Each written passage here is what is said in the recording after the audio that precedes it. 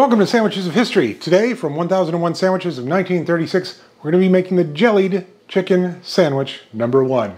That's right, there are 2 jellied chicken sandwich recipes in this book. If I do the second one, depends entirely on how this goes. And in order to make this jellied, not jelly, chicken sandwich number 1, we have to start today and finish it tomorrow. But don't worry, you'll see it all in one video, because that's how I roll.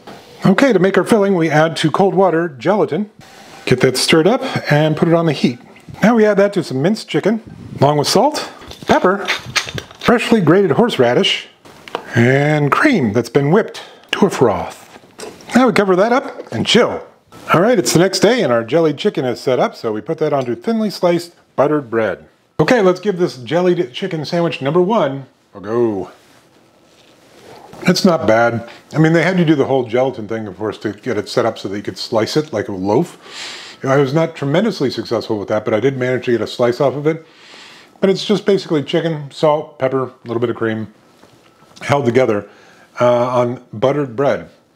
I think we can plus this up a little bit. First, I'm going to add a little all-purpose seasoning. It goes really well with chicken. Then I'm going to add a slice of tomato, a little salt, and pepper. Okay, let's give this jellied chicken sandwich number 1 plussed up with the all-purpose seasoning blend and a slice of seasoned tomato. Go. That is definitely more tasty. And now you're getting a little freshness and a little sweetness from that tomato. The different herbs in the all-purpose seasoning blend goes fantastic with chicken. In case you're wondering what's in all-purpose seasoning, it is onion, black pepper, garlic, parsley, tomato powder, basil, thyme, oregano, sage, and coriander. And it is really good. You should always have this at home.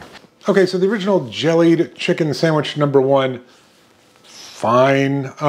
It was basically just mildly seasoned chicken with a little bit of cream and gelatin. I don't know if it was worth the effort, but okay, I get it. It's a dainty little sandwich. I'll give it a 5. Plussed up with the all-purpose seasoning blend and a seasoned tomato, I'm probably going to give that about a 6.5. I dig that. It's tasty. I probably won't ever make this again because there's so many other better chicken sandwiches out there, but I'll finish it for lunch. All right, see you tomorrow.